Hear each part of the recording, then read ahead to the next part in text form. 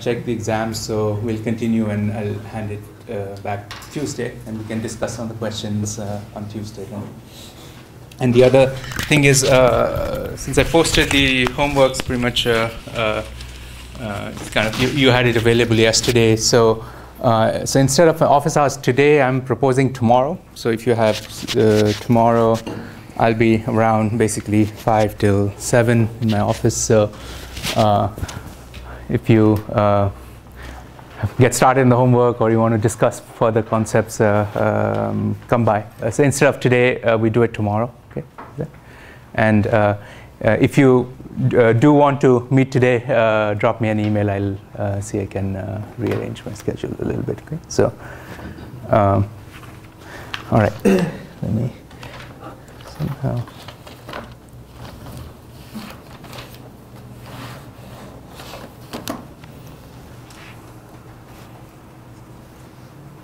Okay, good.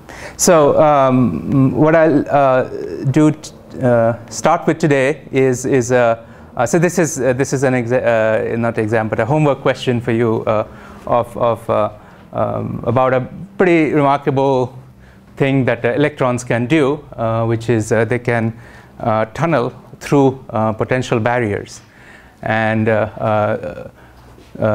this problem essentially is posed in a way that there's an electron that's sitting inside a quantum well or a quantum dot, if you might. Typically, it's a quantum dot, and then it has a potential barrier. This can be this is the conduction band of a semiconductor. Right? Here you have a very wide band gap insulator. Conduction band is there, and then out here you have a conduction band of the material is here. So, and this is a barrier because this is the band gap of the material. Those energies are not allowed. Okay? So that's why this is like a potential barrier for the electron. And the question that is being asked is if you put an electron, so here's a situation where this is one of the allowed energies for the electron, and you put it there.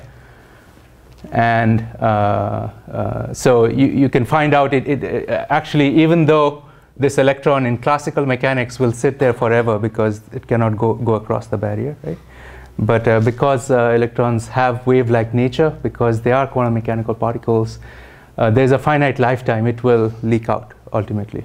So, and we'll develop today how do you calculate those things? How long will it stay there? And that's what I'm asking in this question. How long does it stay there if you just put it like that, right? And then you can go in with a voltage or a battery and apply a small voltage here, pull the conduction band down by maybe half an electron volt or something with 0.5 volts. And then you can show that this time for the electron to leak out can go from, say, a few years to maybe a millisecond or something like that. You can kind of, so this is the basis for the memory, the flash memory that is in your solid-state drives in all computers and all that now. So typically, this could be a metal or a floating gate.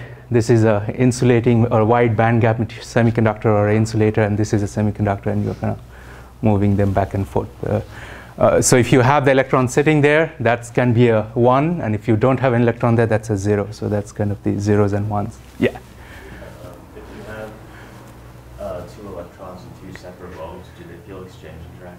Very good point, yeah. So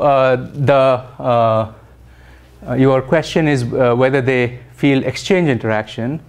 Now exchange would be related to the spin of the electrons, and so that's a spin-spin repulsion. And typically these wells are nanometers apart. So by that time the exchange interaction is completely dead. Basically it's very short range.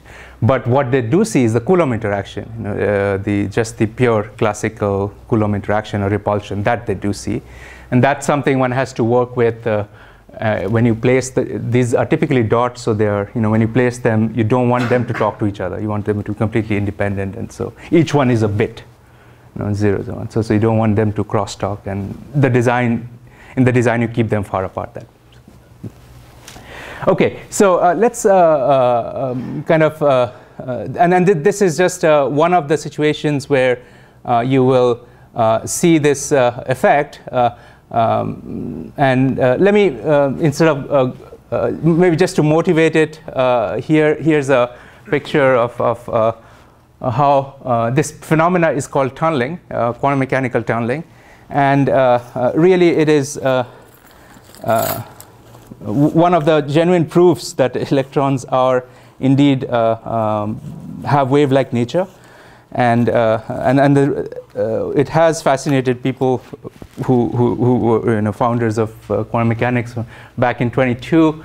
If you're looking at electrons moving out of a metal in vacuum, when you apply a voltage, that's field emission, and that's also a tunneling process. So all the physics of what we're going to cover in a semiconductor is the same as ionizing an electron with a high electric field, ionizing an atom with a high electric field, or alpha decay in high energy physics, or radioactivity. So all this radioactivity is also a tunneling phenomena, and all that sort of thing. So it's interested and fascinated people for a very long time.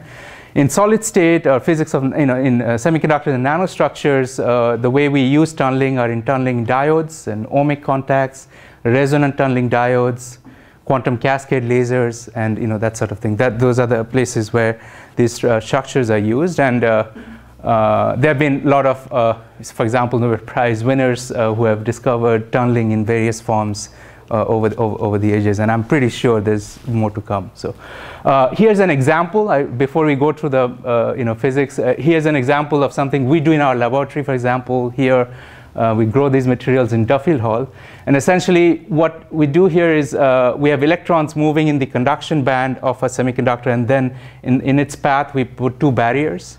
So here's a 2 nanometer, roughly 1 point some nanometer barriers. This is the conduction band profile. Instead of one barrier in the memory, you have two now. And the electron comes along, and it can actually, even though classically it's forbidden for electron to go this way because of the barrier, if you kind of resonate at the same energies as this, then you can go through, and the current that you measure flowing across here, you will see a peak as it resonates. So there's a peak, and that's and then the current actually goes down after that when you increase the voltage further. So you get a region of negative differential resistance. Di by dV is negative. So you're increasing the voltage, but the current is decreasing. So that's kind of strange. And so now when you pull down this potential barrier further with a little more voltage, then you resonate with the second level and third level, and you can kind of start measuring each of these.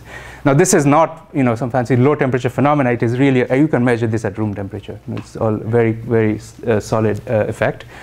And when you come in and bias it, for example, if you try to push a current through it, which is roughly around this value, then the voltage is unstable. You can see it has 3 voltages possible. So if you kind of bias it at that point, inject that much current, the voltage across it starts oscillating because it's unstable. And this is one of the ways where you can create from a DC power, you can create AC power. You input DC voltage, but output is RF, or high frequency oscillation power. Yeah. Because you're applying a field that's not sensitive to carrier freeze out, then low temperatures. So I see, good question. So these are the carrier supply for this transport is determined by how much supply of electrons you have here, and tunneling is pretty much almost independent of temperature. Tunneling, we'll see why. The only thing that temperature affects is occupation function of the K states here. If you have very light doping here, and you lower the temperature, you'll freeze those carriers out. If you have heavy doping, the Fermi level is kind of almost in the conduction band, then the temperature has very small effect on it. Right? Now, what temperature does affect is the distribution of carriers in the conduction band, the Fermi function. And all these little details you can explain by the change of the Fermi function in this measurement. Yeah. Maybe I misunderstood, but when it says a tunneling oscillator, what you're saying is that you get that effect because of the fact that you have 3 voltages for a given forced current. It's oscillating between those voltages? An oscillator, yeah. So whenever I input some DC effect and out comes a time-dependent oscillation, it's called an oscillator in general. That's the word for it, right? So And here, this oscillation is because of tunneling. That's just, are you bothered by the name or the phenomena I'm itself? just wondering, is it something that has a fixed frequency that is oscillating between those voltages? Good point, more yeah. of a random... No, the frequency you completely determine by, it has a frequency limit, and the frequency limit is the electron, this is a kind of Fabry-Perot cavity for the electron, and that determines the limit, the lifetime of the electron inside that. That is an upper limit. But typically, these devices can generate power at very, very high frequencies. What stops it from doing it is all the external. You have to connect it with external inductors or capacitors and all that. That's what limits the speeds of these devices, typically. But the frequency of, example, resonant tunneling oscillators, you can reach, 500 gigahertz, 400 gigahertz, and that's a very high frequency oscillator. So, right, okay, so it's just an example, and very similar phenomena if you have many of these barriers, precisely tuned and designed. You can have electron inject, tunnel through, then drop, and then tunnel through, drop, and in every drop it emits a little photon, one photon, it will emit a photon. And when it does that, that's what's called a quantum cascade laser. So it's a unipolar laser where every tunnel and then drop, it emits a photon. Yeah? What is NDR? Yeah, NDR is a negative differential resistance. So it's a phenomena which is di by dV. This is a normal resistance, di by dV is positive, or conductance. And here it's negative though, so that's negative differential resistance. And whenever you have negative differential resistance and you bias it at that point, you will oscillate. I mean, this is a typical, situation, you can oscillate it, okay. So that's for this sort of tunneling you can see is going on inside the conduction band. This is the conduction band, and there's a gap here which is not shown, but so electrons are always in the conduction band in this situation. But another form of tunneling is when you have interband tunneling, where you start from the valence band and you come out into the conduction band. That's the interband tunneling. I had referred to it earlier too sometimes. Typically, if you take a semiconductor and you apply a very large voltage or a very large electric field across it, the bands kind of bend that way. And then the electrons have a finite probability of making it through the barrier. And now the barrier is the whole of the band gap. The whole band gap is the barrier, and it has a finite probability of getting out on the other side. You can increase the probability by increasing the field, making a p-n junction. This is a p-n junction where this side is p-type, this side is n-type. There is a built-in field already. You don't have to apply that externally. And then you apply a little bit field, and then you can start tunneling them. And this is called interband. You can see it's different because electrons are transitioning from the valence band, for example, to the conduction band, to the next higher band. And this effect, what I want to do is develop a strategy to calculate the current for such a situation. So we have not yet done that in this course, so we are going to do that now. Okay, so let's look at this problem, and I'm going to, again, one can go pretty deep into the subject, but I'm going to give you one method which is I think actually intuitively very appealing, and it does not require, it requires a little bit of work, but not too much, So we'll start with that sort of a picture. What we are really looking at is this situation that I have,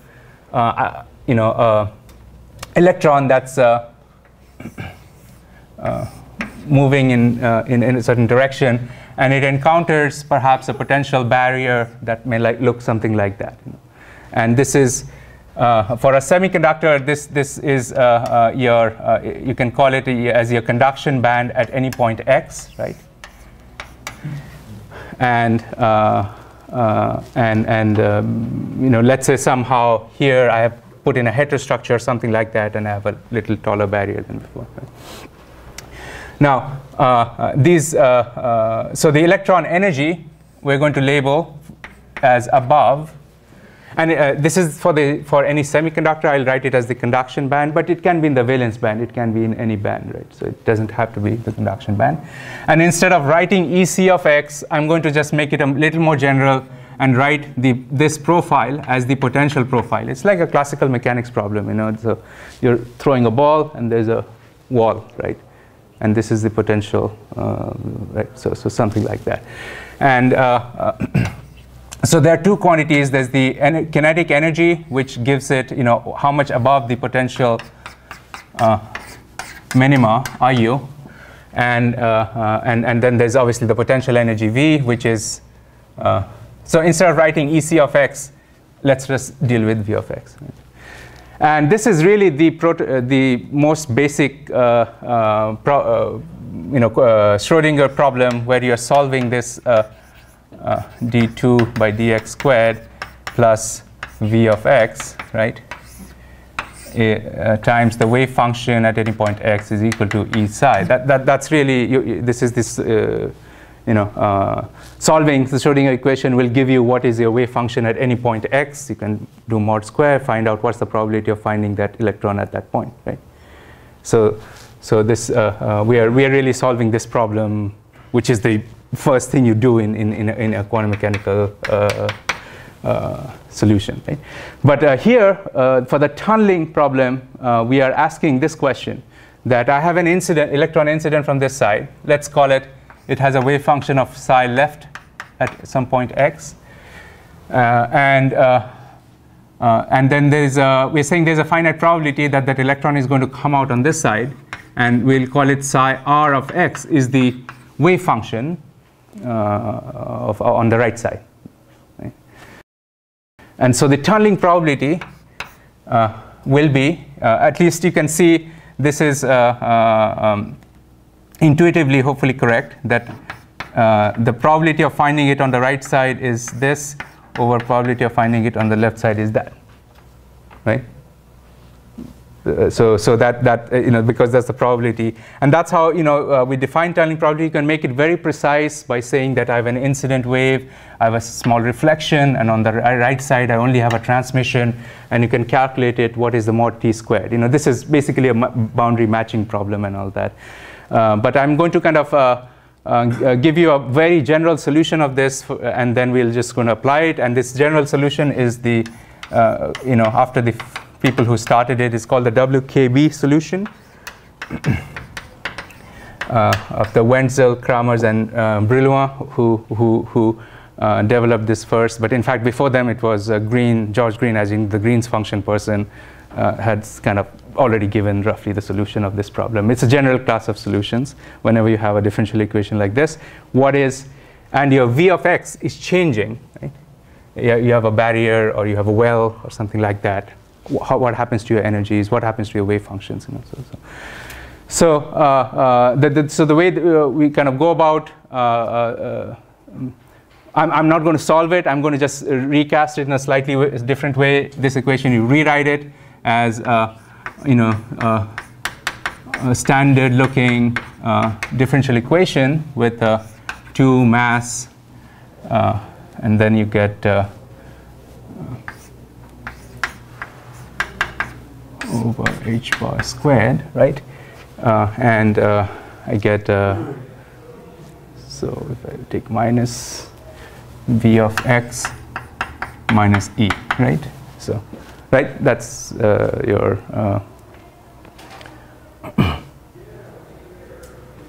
right. So this quantity, we can call it as Q of x, right? And you can see that if the right-hand side was not varying with space, if Q of x was not, if potential was flat, it's trivial. It's an easy solution, right? It's and if this quantity is negative physically, that means that the kinetic energy, or the energy E, is larger than V of x. In that case, this thing is negative, and your psi is oscillatory. It's just d2 of a function is by dx squared is negative of that function, right? So you get e to the power I kx and e to the power I, minus I kx are sines and cosines. Right? It's an oscillatory function. And so indeed, in this region, you will get an oscillatory solution for the psi on the left side. Right? It will just oscillate, right? If it's flat. Now, if it is changing, but it's changing very slowly, let's say, right? I mean, and this is a typical situation in a band diagram in a semiconductor. You will have some potential drop and all that. I just showed you the resonant tunneling down. The potential was kind of changing as you went to the left side. in which case this the solution would be a little more involved, and that's essentially what WKB gives you. It says that if you write it in this way, the solution for this equation for a slowly varying potential Q will look like e to the power. Let me just write it down, and then over Q of x to the power 1/4. So times some constant. And then this is really the WKB solution, right? to any equation where d2 psi by d squared is q times x. For our case of interest, that happens to be the Schrodinger equation. It could be Maxwell, it could be any equation, classical mechanics equation, whatever. But this is the WKB solution for this general set of equations. Okay. And for us, the WKB solution now look again. So how does it look? It's basically saying that your solution is e to the power plus or minus, depending upon which direction you're going, times it's a function of x. And there's an x here, and this is the x here. Local q of x is just potential minus e, so times the constants in front, 2m by h bar squared. So, physically, you can see now right away that if the kinetic energy is lower than the barrier height, right? If the kinetic energy is lower than the barrier height, then q of x is positive, right? Q of x is positive, and therefore you have instead of complex exponential, so let's see, write it this way: q of x is negative, implies the solutions go as e to the power plus minus I times some k times some x. It's an oscillatory function, sines or cosines, but q of x is positive, implies the wave function goes as e to the power plus or minus some real number times x, right? Some real number times x. And this real number kappa would be kind of the decay constant or penetration, inverse of the penetration depth because of tunneling and that sort of thing. So by basically taking this picture and applying this to the situation, what we get is we are going to start by saying that already, I kind of know the solution here. It's oscillating, but then I'm very interested in finding out what is the probability of a, I'm interested in finding out what is psi on the right side, maybe just here, divided by what psi square on the left side just here. That's the tunneling probability. So to do that, what I'll do is I'll integrate it from A to B, where this point is A, and that point is B. Right? Does that make sense?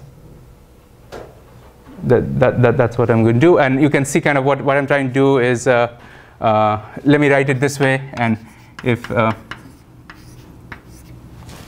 this is an approximation, so is going to be psi right, which kind of is at x is equal to b, if you might, or b plus, just to the right of b, over psi left, x is equal to a minus, just to the left of a. Just to the left of a. And what I'm claiming now is there's a denominator factor which is changing very slowly. You can include it. I'm going to actually not bother about it at this point. I'm going to just go with the numerator here. And I want to write it down as this function. It's going to be e to the power minus, and it's a square. So there'll be a 2 out here. And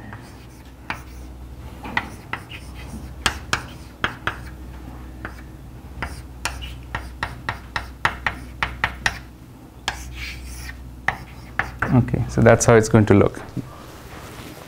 Again, in the spirit of, I said that there's some constants out in the front, but this is of the order of unity, maybe 0.9 or 1.1 or something. I'm throwing that out. There's something in the front, but not considering it.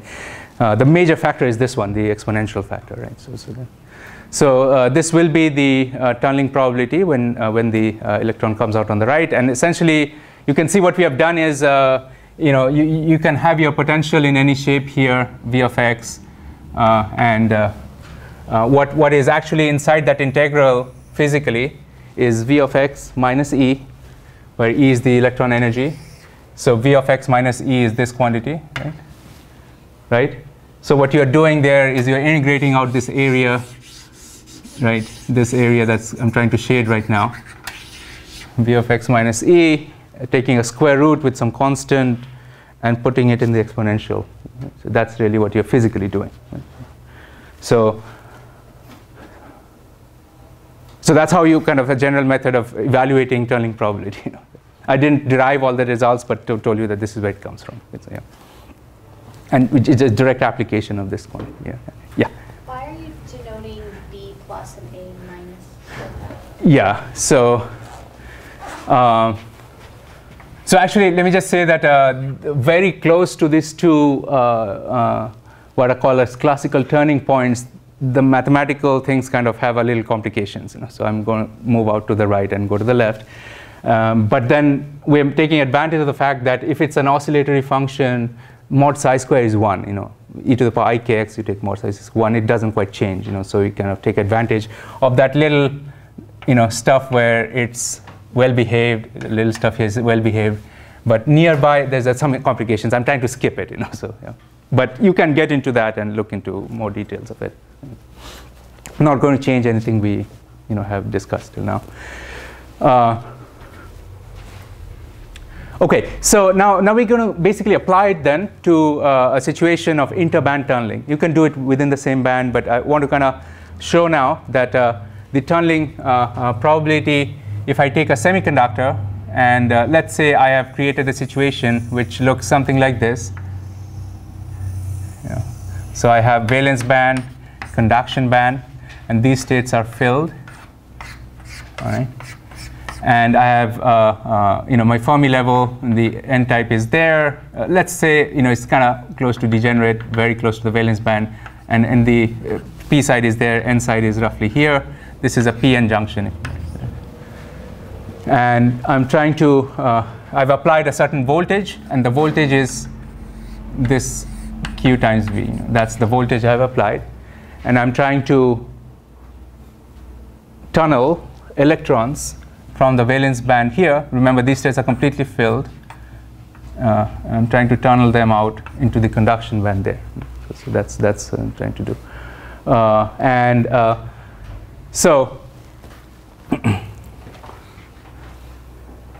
So we can, just to kind of also relate to the problem earlier that you have done in your last assignment. For example, you're looking at the Schottky barrier, right? Where you had, electrons, so Fermi level here, and you had electrons that were trying to go from here to there, right? Now, whenever you actually measure the Schottky diode, the expression that you got, J is J naught e to the power QV by KT minus 1. That's very close to accurate, but there's always a little more, right? There's always a little more when you experimentally measure it. And the reason for that is we did it we assumed that electrons that have energies lower than the barrier are not going to go through. But because of tunneling, there's a finite probability that they will also, some of them will, a fraction of them will make through. It's exponentially smaller than the ones that are going through over the barrier, but it's there, right? And then, so some of them will incident here, but instead of being reflected, they will tunnel through. And in fact, we make use of that to make ohmic contacts. When we cannot avoid a barrier, what we do is we kind of dope it very, very heavily here, and so your barrier looks like this. It's extremely thin, and you can tunnel through it. So that's a technique that's used heavily. Okay, so if you want to get an idea of how much current will flow if I move from here to there, let's first look at what's the probability of tunneling. And then the way I'm going to think about that is similar to what I've asked you in the homework problem. What I want to find first is, here's the strategy. I'm going to find out what is the probability that an electron that's incident at this point, for example, or at that point, wherever, will make it through to the other side. That's a probability, much, much smaller than 1 typically. because it's e to the power minus some number like that, right? E to the power minus square root of that area, right? That's what we're after, right? So then I'm going to find how often is an electron, hitting this wall here. Right? What's the frequency at which it's hitting the wall? Does that make sense? So frequency, of incidence, let's call it gamma INC. Gamma is the rate at which in megahertz, gigahertz, whatever, how fast, how often are electrons hitting there. And if they're hitting at that frequency and the probability of escape is this, then the frequency at which electrons will move out onto the other side is basically equal to incidence frequency times the WKB. You can, right? Right? What frequency are they coming out is a fraction of what frequency they're, and what fraction it is this fraction, right? Only 1 out of 100, 1 out of a million comes out, right? But every second there may be a billion hitting this, so you've got to multiply the two, right? Does it make sense? And therefore the current, the total current I, this is very nice. Once you know the frequency at which electrons are coming out, what is the current? It's electron charge times the frequency, right?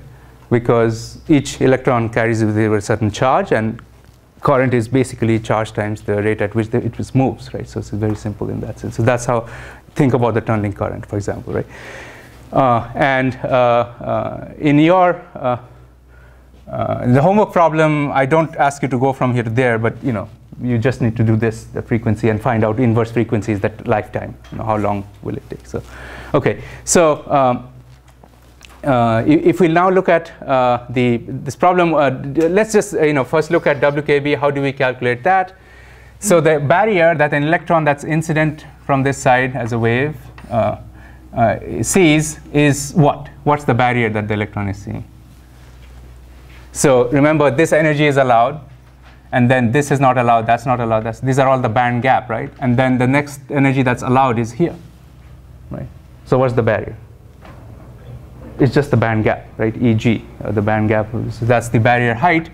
That's your V, that we're talking about. That's the barrier height. Rather, this barrier. So that's just a EG. And I drew it like in a curved fashion, but let's simplify it further. Just make it like a straight. This is called a PIN diode instead of PN diode. That's fine. So make it a kind of a flat, linear drop rather than a curvature there. So that's EG, but EG is not constant. As it moves along a little bit x here, you can see EG is decreasing, decreasing, decreasing, and goes to 0, right? So it's a triangular barrier in this picture, right? Not a uniform potential barrier, but a triangular barrier which looks like this, and the height on the left side is EG, and then it's 0, so it's basically EG minus something times x, and that something happens to be what? The electric field. The electric field is the rate at which the potential changes, right? F is the electric field, Q is electron charge. Q F times x is equal to V of x. Does that make sense? If I have a field here of F, and that's the slope of the bands, dV by dx, or d is equal to the electric field. Okay, so now and this is with respect to this energy base that we have assumed. That's basically your 0 of the energy. Does that make sense?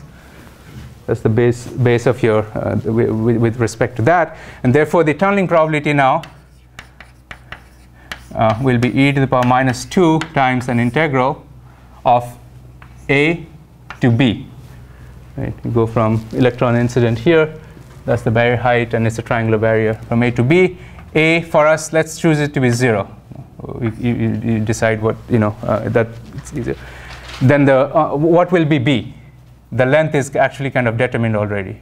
When V of x goes to 0, you can see the length x would be just Eg over Q times F, right? It's a linear drop, very simple, right? So you are integrating from 0 to the gap over Q times the electric field, dx square root of twice the mass over Planck's constant Eg minus QFX.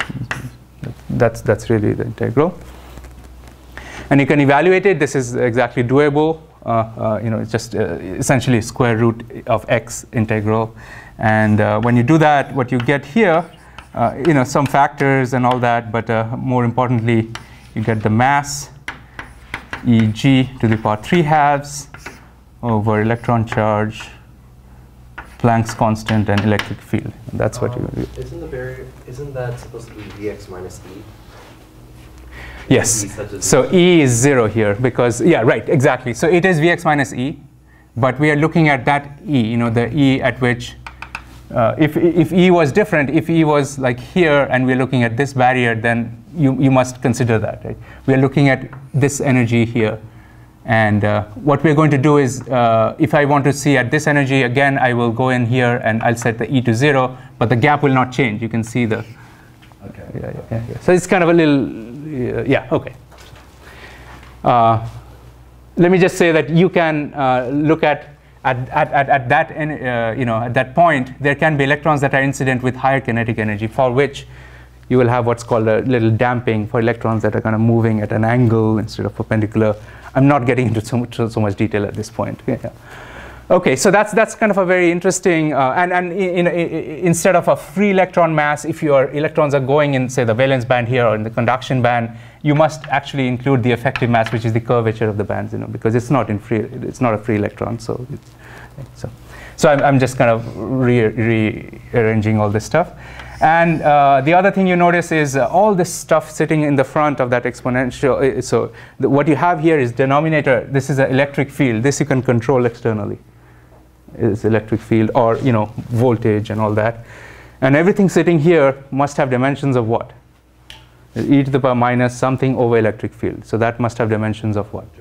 Also electric field, right? So this is a characteristic electric field, E to the power minus, let's call it F0 over F.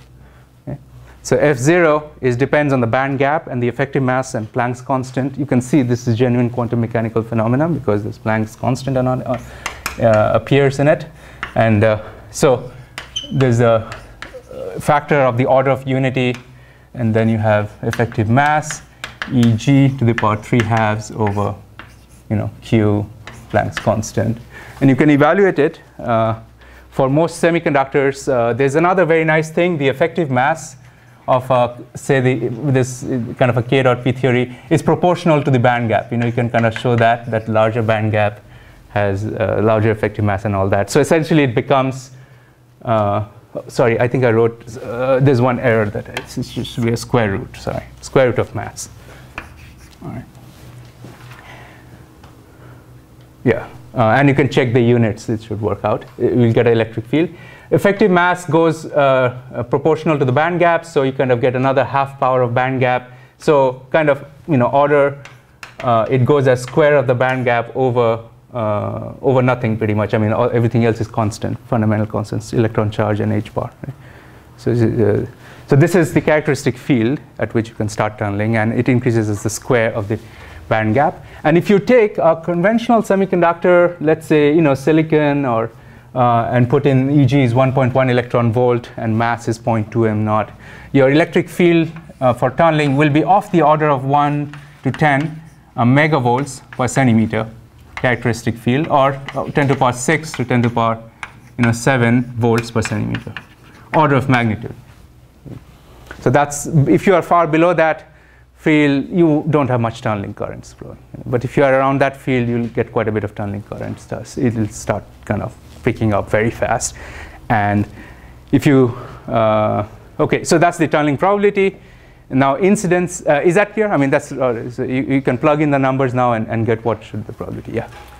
So since it's band-to-band tunneling, if we have an indirect band gap, doesn't it also have to change, move horizontally through K yes, phase it does. to make this happen? Yes. Does that decrease our tunneling probability? It does decrease it, indeed. I mean, so there are, for example, if you have indirect band gap, you need, in addition to a K, because you're starting out from a gamma point here, but you emerge at a X point. So you need a little lateral kick, which is given by phonons or other things. So yeah, that depends on phonons as well. So I'm not getting into that.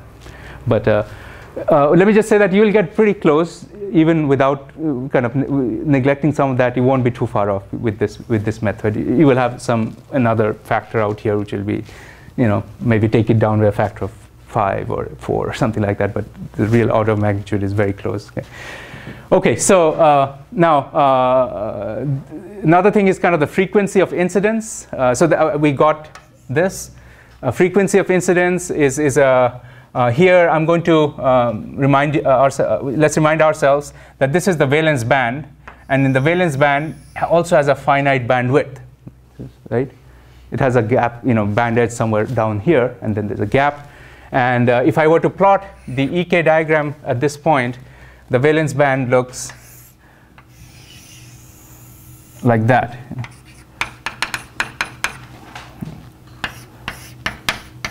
Right? So valence band is curved downwards like that, right? And the electron, when I say the electron is coming along like that and it's incident, it's just really the electron is kind of climbing up here, and then it reaches topmost point is here, and then it goes, if it goes back, if you might, it's going this way and then it goes back. Basically, electron comes up with a velocity going to the right, slows down, goes 0, and then goes back. Right? But there's a finite probability it will make a jump to the higher state, which is over there. Right? And so the question we're asking is, how long, what is the frequency at which it kind of reaches the top of this hill? Right? If I'm sitting here and I've applied an electric field F, how often will I see that electron go through there? Right? And that should be easy, right? How do I do that? I know my field, right? If I know my electric field, I can write down the equation of motion in K space is very simple, right? It's h bar dk dt, right?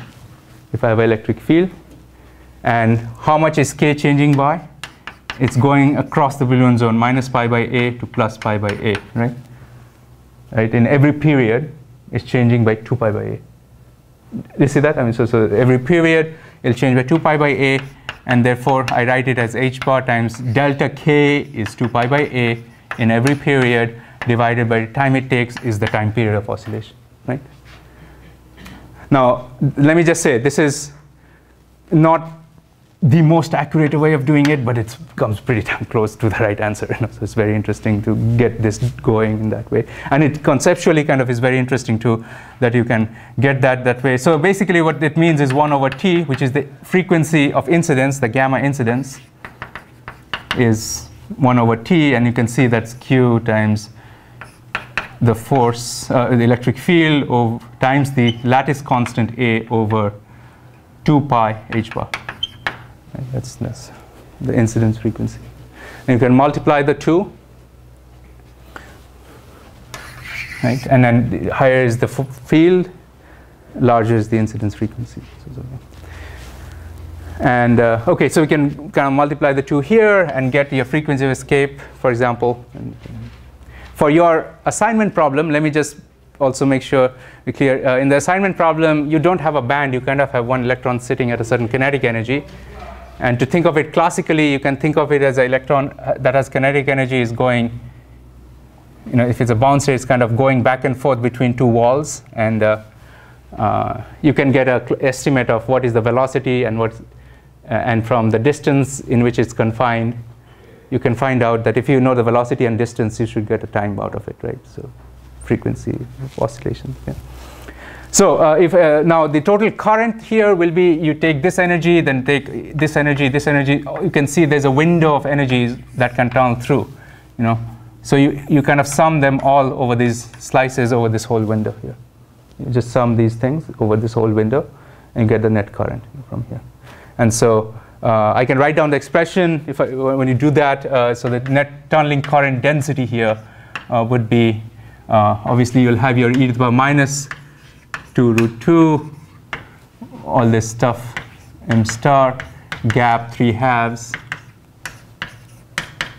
h bar, and then you will have your incidence frequency, etc. They'll kind of come in here together, and it will give you kind of a nice, there'll be a quantum of conductance that will appear here. You can see there's a h and a q, and that q will give you a q square by h. that will appear as a quantum of conductance. And then you will have a certain factor here. This is of the order of the valence band density of states times the lattice constant. You know, it's kind of nicely splits into all these quantities here. Anyway, so when you multiply, that's what you're going to get. And if I now, yeah, that's a question. Shouldn't it depend on the voltage? Oh, yeah, of course. Thank you. All right.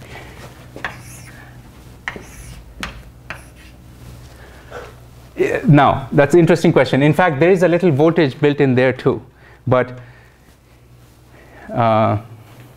in this picture that I showed you, this field is completely determined. I mean, let me say, let's say this is about 1.1 megavolt per centimeter.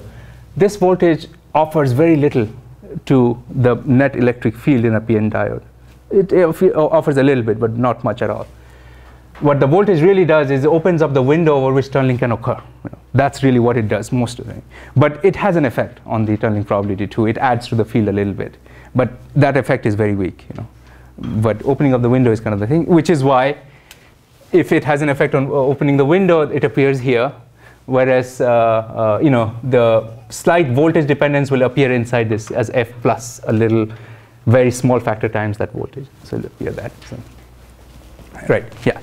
For our linear potential, how do we calculate the effective mass? Because it'd be, if we use the original formula, wouldn't it be either infinity everywhere because we don't have a curvature, or it'd be 0 at the places where... Say that again, for the linear potential? Linear potential, where we were approximating it like the triangle.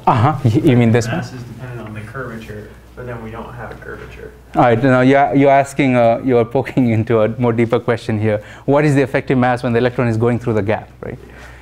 Now that's, let me just tell you what people use, and I'll tell you how one can do better. What people use is, you can see the electron enters with a certain effective mass of the valence band, but it emerges with the effective mass of the conduction band.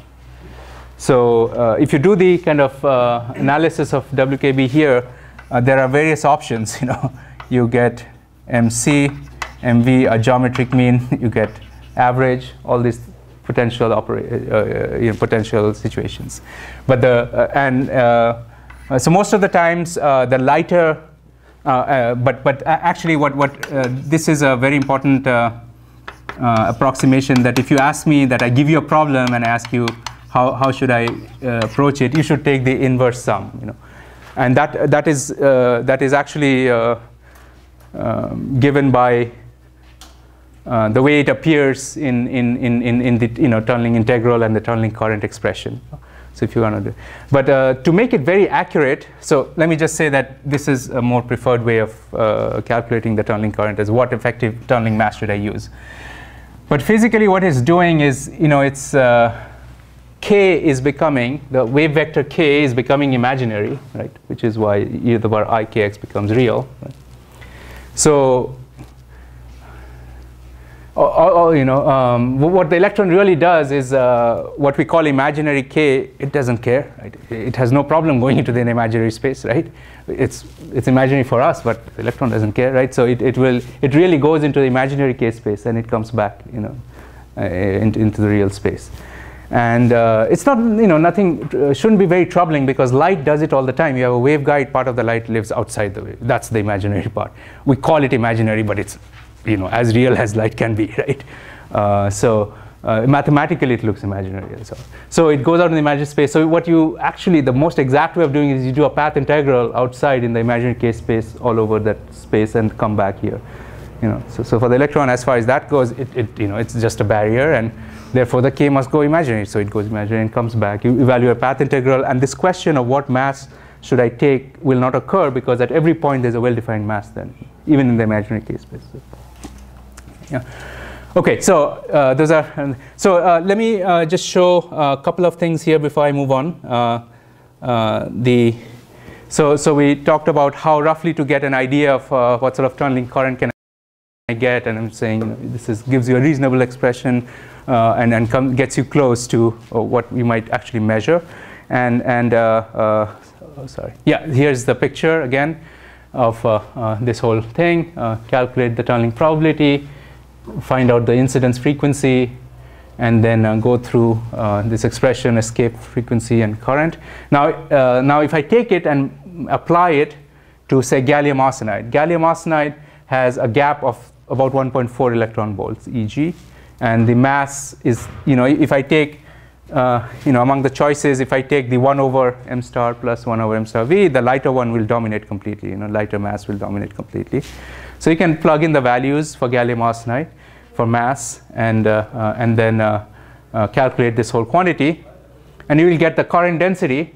For example, if I have 1 megavolt per centimeter of electric field, my current density is about 1 microamp per centimeter square.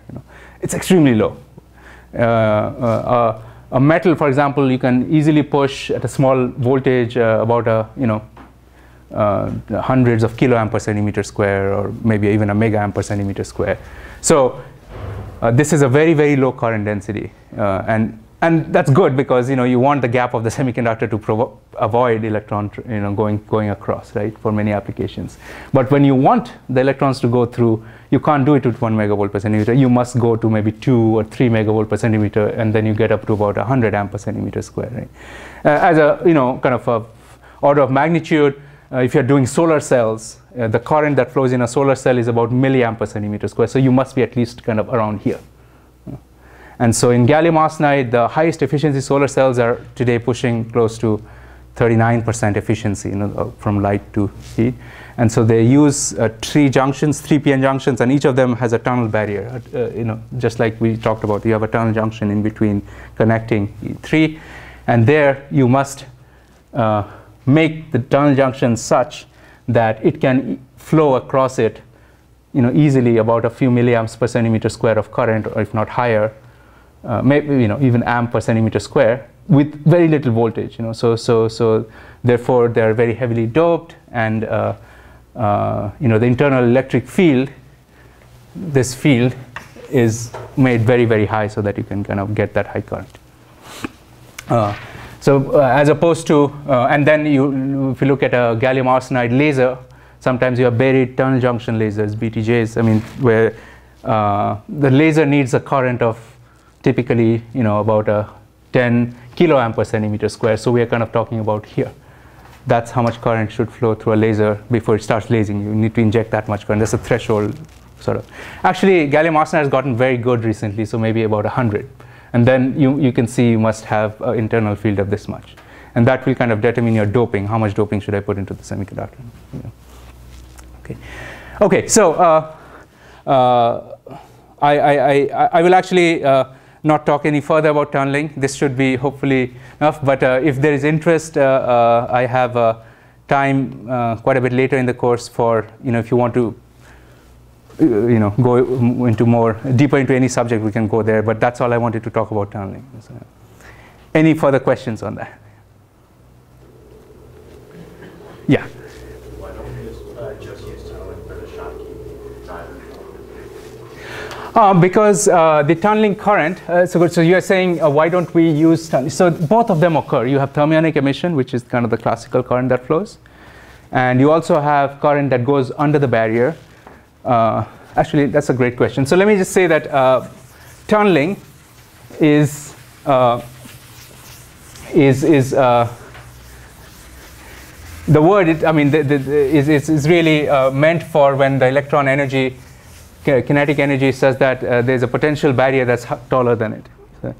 So if the kinetic energy is larger than the barrier height, then it's just kind of a standard transmission. It's a classical wave transmission across a barrier. And that's the Schottky barrier problem, which you solved earlier. What I wanted to say is you do have the tunneling current flowing in parallel to it. So you'll have to sum the conductances because of both processes. You have to sum it.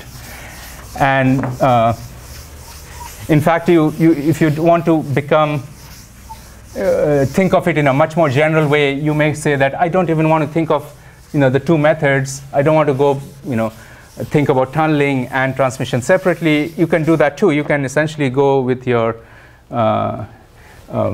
here's a way to calculate the current then. So we had current written earlier as Q times all the degeneracies, and then you're kind of summing over the group velocities, right? And then there's a mod psi squared, which gives you like a L here, and occupation function. Here, when I write this expression, my assumption is there's no barrier in the path of the electron. That's the assumption. The moment I have a barrier, I must add one more factor. That is, what is the transmission probability for that electron to go from left to right? And if there's a barrier, I must add this thing here. So this is a revised and expanded expression for current density that you must add in your transmission probability now. And if you have a barrier like this, that happens to be the WKB sort of tunneling probability. So you can think of it in this way. Your transmission is basically close to 1 above the barrier, and it decays very sharply below that. So if I were to plot that as a function of energy instead of k, and I'm plotting my transmission function here, then if I have energies above that, I'm kind of going very close to 1. So energy converted to k here. Right?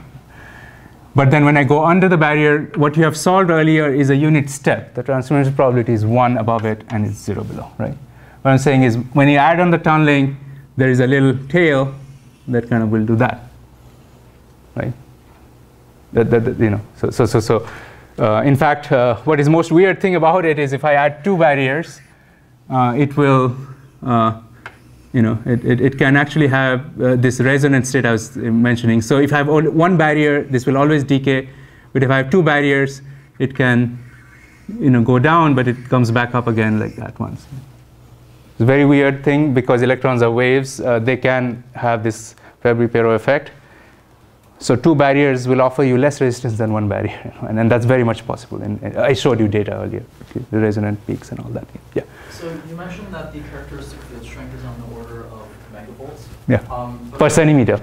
Per centimeter. Yeah. Field. Yeah. Volt. Does that mean that there could be electrical breakdown at that? Yes.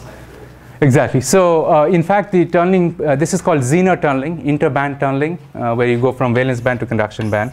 Zener tunneling, and Clarence Zener, who first developed it, was trying to explain why do insulators break down when you apply very large field, and that was his way of thinking, that I'm pulling out electrons from the valence band. And so this is one mechanism also for breakdown. But what happens with with typical semiconductors is there are other mechanisms that kick in before the Zener breakdown can occur. So there's something called an avalanche process where, avalanche kicks in before Zener tunneling, but in some semiconductors you can design it such that it will break down using this mechanism, basically. So in a way you can also think of it as, if you want to picture it to atoms, atoms have bound states of electrons, right? And then vacuum that has no electrons, and you put an atom, a hydrogen atom or nitrogen atom in a very high electric field, you will pull that electron out sooner or later at a certain field, right? And in the same way, valence band is holding electrons. What's stopping it from getting to the conduction band is the gap, right? But if your field strength is large enough, you can basically ionize it. Essentially, it's kind of ionizing the valence band. And when the electron emerges on this side, what is left behind is a hole.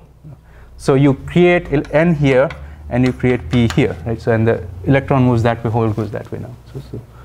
Right? So yeah. Okay, so I wanted to move to the next topic, which is essentially we're moving towards nanostructures and heterostructures now, where we have quantum wells or wires or dots. And I want to talk about how would one start thinking about quantized heterostructures and apply all the things we have talked about till now. Wait, where am I here?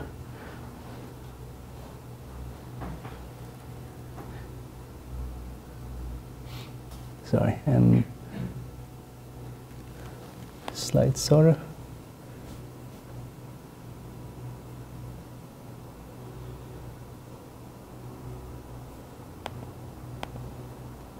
It's so slow here.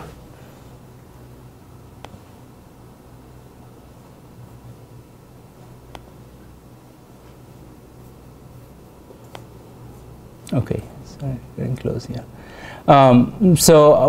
Just to kind of calibrate where are we on the side. So essentially we're going to do something called the effective mass theorem now, which is saying that if you have any kind of nanostructure, quantum wires, wells, dots, point defects, impurities, donors, how do you handle it given that the only thing we have really solved till now is the electron in a perfectly periodic crystal, right? But all these things, a donor atom is a perturbation to that, it's a tweak to that. If you put a quantum well, it's not completely periodic in one direction, you have broken some periodicity now, right? So how do you handle that? It seems like a very big problem to solve, but this effective mass method makes it the most simple problem of, basically it maps this kind of complicated problem of an electron moving through a crystal and seeing some defects and all that, or quantum wells or quantization, and changes it into a pretty much exactly solved problem. It was done by Walter Kohn, 1 year, and Lottinger and others. So start looking at these slides, and I will essentially give you the basic idea of what is the effective mass theorem, and why is it so powerful to deal with nanostructures. Right? So that's what we want to talk about today, and again the next class. Okay? So here are the slides, so starting handout 24, and following those. Right. So I'll start with that, and that's our next topic, effective mass theorem, or in general I'll just call it methods. These are how to deal with why are we developing it. We want to explain how donors look, or donors and acceptors look, how quantized heterostructures, quantum wells, wires, dots. These are different dimensions, right? 2 dimensions confinement, and 1-dimensional confinement, and 0-dimensional confinement, and so on, right? And what we are also doing right now is preparing for the next topic, which is photonics and quantum well design and light emission. How do you design those things? So a lot of these photonic nanostructures, photonic device structures like lasers and LEDs and quantum cascades make heavy use of the effective mass methods. Okay, so what is the effective mass method? So here's the outline of the problem. We have spent a great deal of time now in developing the following problem, that I have the conduction band of a semiconductor, I have a valence band of semiconductor. We spent a large amount of time explaining why is there a gap, right?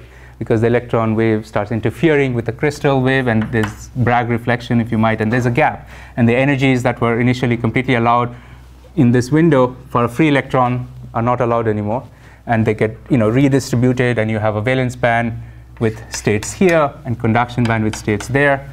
And in the EK diagram, what we realize is there's a picture which would look like, here's a conduction band where it would look like EC, which is the band edge, plus h squared k squared by twice mass, right? Effective mass now. Not the full mass, but the effective, not the free electron mass, but the effective mass. And then similarly, for valence band, I can write it as E sub c here. Valence band dispersion will be EV minus, it's curving downwards, right? H squared by twice the valence band effective mass times k squared, right? So that's your full, sort of a band diagram picture and band structure picture too. Now microscopically, what's going on though is if I zoom in into that, this can be, maybe I'm looking at, say, a micron here, right? And I zoom in, and I see, when I zoom in very, very far, I see there's a lattice of atoms, right? And bases and all that, right? And all that. And so what is the what are the wave functions for the electrons in this situation, right? The wave functions allowed for a perfect crystal are the block functions, right? So e to the power I kx, which would be the completely free electron. But then because it's in a crystal, you have this little modulating function which is periodic with the lattice, right? So you have this picture where the wave function is being modulated by a certain crystal potential and essentially this thing is x plus a is equal to uk of x. It's periodic with the crystal. So now, and as an example, these could be all silicon atoms, or gallium and arsenic and so on. And so the wave function, for every unit, this uk, the periodic repeat will look maybe, I know, some sort of a I want to maybe just, let's do simple, it'll maybe look like a s orbital, for example, right? Or some other orbital, but whatever be it, it's going to just repeat, right, every unit cell. And this function, on the other hand, is a very slowly varying function. It's kind of, going like that. It's a e to the power kx. It depends on the k, right? If the k is close to 0, this is flat. Right? If k becomes slightly larger, it starts kind of curving. But it is not periodic with the unit cell. Right? K is not periodic with the unit cell. It's much more long range variation. So the product of that is going, like that, right? So that's the total wave function. That's the block function. Now, when I take the block function and I say that I have the crystal periodic potential, and I act on the block function psi k, what do I get here? The periodic crystal potential, when you have the Hamiltonian act on that with the block function plus the periodic potential, right? That's your Hamiltonian. When you get the EK diagram, the dispersion, right? That's how you get this. EK. E of k. In fact, you will get all conduction, valence, everything. If you change your k's, you will get multiple bands and all that. So, and I just wanted to also show one. I think just want to share. You can simulate it and show this. How does it actually evolve with k, and because for the effective mass, that's sort of a it's nice to be able to visualize a little bit if we can. Wait, where is the effective mass equation? There you go. Yeah. Okay, so hopefully you can see. Maybe I increase the size a little bit here. So what am I plotting here? I'm plotting when k is very close to 0. I'm plotting e to the power I kx. K is very small, and the red part is your block function. Product of the e to the power I kx and the no, sorry. So the blue part is the product of a periodic part, which is uk. And the red is the e to the power I kx. Right? So the blue is the product. And as you start giving the electron more and more kinetic energy, you start from k is equal to 0 and you start climbing. The function starts oscillating further, and you will essentially it will do that, right? So essentially you can see that it will. Here's your uk, and the e to the power I kx now becomes like that. This is just real part. It's actually a real part of it. But this is your block function now. The blue part is a really block function. And you can see it's not periodic with the crystal. But the effective mass theorem, what it really does is gives you a method to get rid of the periodic, the microscopic variation. And it will tell you that you can do amazingly large amount of things by just looking at the red curve, which is the, what you call the envelope function here. This is the envelope function that kind of going, around the microscopically oscillating function. So that it will get rid of that u of k completely under certain approximations. And why is it important? For a bulk material, it's completely unimportant. But the moment I have some variations, like I have a quantum well, for example. If I have a quantum well, what happens now is the electrons get trapped inside. There's bound states inside it, right? And now, if I have a, if I have a situation where the conduction band profile looks like this, again, microscopically you have all these, atoms, slightly different kind of atoms, which has a smaller band gap than again all atoms. So microscopically, if I have, electrons at this energy, for example, this is the energy, then that electron inside here will be trapped. It cannot get out, right? So now it doesn't have a full block function. You can see that because it's trapped here. It's not going through the whole crystal now, right? So how do you deal with that? And the effective mass theorem. So for example, I'm plotting that picture again. That if I have a quantum well and I'm looking at again the total wave function, the blue is the total wave function, but the red is the envelope function.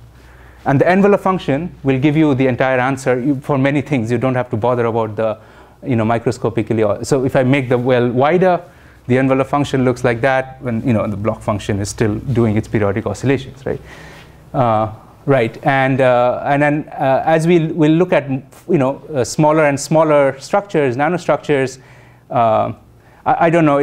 I don't think the red and the blue look the same, but let me just say that you can get a lot of information about the system, like transport, bound states, and all that, without looking at the blue, but just looking at the red. And the red part is what you get by the effective mass theorem. It will give you a method to calculate it. And what we'll see is really there's no more calculation left, because what it'll do is it'll take the problem of the periodic crystal with all these variations, like quantum wells or donors, and it'll map it to an exactly solved problem, like a free electron or a hydrogen atom or something like that. It'll map it to that problem, and you already have the solutions for those. You don't have to redo the problem completely. And I'll just outline very briefly the method. We don't have much time, maybe a few minutes, but I kind of that's kind of the motivation. But the method we will start discussing in greater detail in the next class, and immediately apply it to wells and dots and all that. So the method goes basically like this, that here's the idea. The idea is most of the action in a semiconductor happens right at the bottom of the conduction band or the top of the valence band. Right? So I'm really kind of doing much of a lot of overkill by including all these other K states. I don't need them really for most of the action. Most of the things I'm interested in, I don't really kind of typically need them. So what we can do is, instead of trying to write the wave function in all its generality, which is e to the power ikx, ukx, right? What we're going to do is take a very small set of Ks, which is at the bottom or the minimum of a band, for example, or a maximum of a valence band, a very small set of Ks. And then I'll form, this is a complete wave of a unique K, right? This is a unique K, which, let me sketch it here. Okay? So I'm looking at maybe this K, for example. That's a wave function of that state, right? The exact wave function, the block state. But what I'm going to do is not consider that state, but I'll consider a superposition of a few states with certain coefficients Ck near it. So a small set of Ks, not all Ks, but so I'll consider maybe this one, this one, this one, this one. And then I can choose, this is E of K. So I can choose what weights I desire, what C of Ks I want. Right? And I'll weight maybe the minimum with the highest C of K, maybe something like that, a high value. So I'm plotting like C of K here. And this one may be very small, this one a little smaller. Right? So these are my C of K. Right? So I'm just constructing a state which looks, these C of K's kind of look like that. It's kind of a very sharp function. Most of the weight is at the center, at the minimum point. And the only thing I need to ensure, because it's one state, it's a quantum mechanical state that's decomposed into the sum is 1. So this is basically saying you're still normalized. Mod psi square is still 1. The integral is still 1. So now with that, so what is this called? Maybe some of you know. So when you create this, instead of one unique wavelength, there is a little range of them. Yeah. The method is superposition, and what we have created is not a block wave anymore, but it's a wave packet. It has some Ks. It's not a unique K. It has a range of Ks. It's delta K. Right? And if I do that, a block wave is delocalized over the entire crystal. The block wave lives over the whole crystal. You can't say, oh, the electron is in this 2 nanometers or it's in that 5 nanometers. It's in the whole crystal, the block wave, because mod psi square is periodic, and there's no, if you take the block wave, it's periodic, and there's no change from one lattice to another. It kind of repeats on and on, right? But the wave packet, you can localize into 5 nanometers, right? And how do you do that? Basically, you will see right away that if you choose a small set of Ks here, the delta K leads to a delta X in real space, the extent of that wave function, right? And the product is of the order of 1. Delta K times delta X is roughly 1. So if I choose maybe a very large range of Ks, I'll get a very small delta X. I can have a confined structure where electron I can now say that it's limited to this 5 nanometers or 4 nanometers. So, okay, this is the method. So we'll start with saying that I'm going to create a wave packet because I want to now look at what happens for an electron that is brought about by a donor, that is a foreign atom on a crystal, or an acceptor, or a quantum well. And what we'll see, okay, so this is the wave packet. It's a method of creating the wave packet.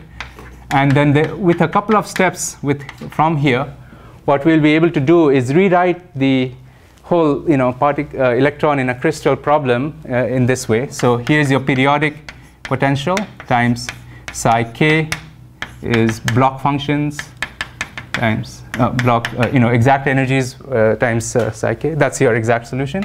But now I'm saying I'm going to introduce maybe a donor atom which has a slightly different potential. It's a perturbation, it's a change from the periodic potential.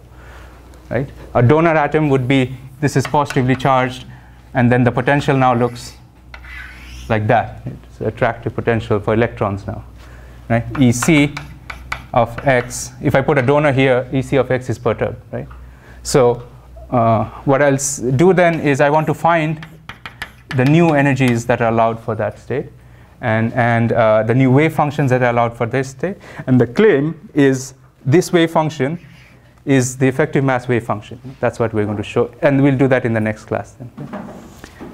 So this is a method. We're going to deal with wave packets, and we will introduce a method that no matter what change you introduce to the periodic crystal, you can handle it now, right? Be it some sort of a narrow band gap material or a quantum dot, you can handle it now. Yeah. Is W due to the perturbation of